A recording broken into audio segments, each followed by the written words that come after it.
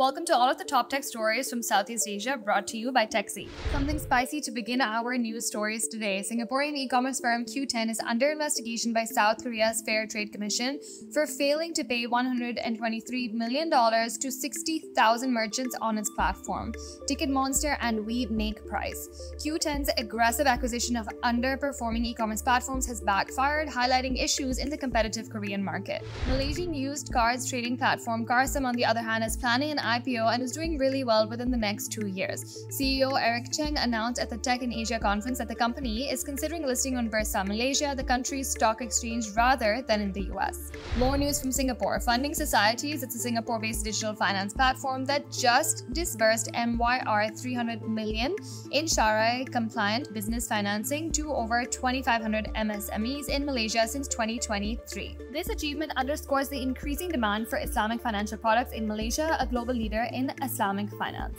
Meta CTO Andrew Bosworth started on a California horse ranch and met Mark Zuckerberg at Harvard, where he was a teaching assistant for an AI course. Wow, this connection shaped their futures. Joining Facebook in 2006, Bosworth developed the platform's first news feed. That's quite an inspirational story. And finally, OpenAI has launched SearchGPT. It's a new search feature aimed at providing timely answers to user queries, positioning it to compete with established search engines like Google and Bing, as well as AI-powered newcomers like Perplexity. SearchGPT uses OpenAI's advanced language models to offer a conversational search experience. Would you use this? And if you have, let us know how your experience was in the comments below. Thank you so much for watching. If you enjoyed this video, subscribe to our YouTube channel so that we can keep bringing you top tech news from Southeast Asia. See you tomorrow.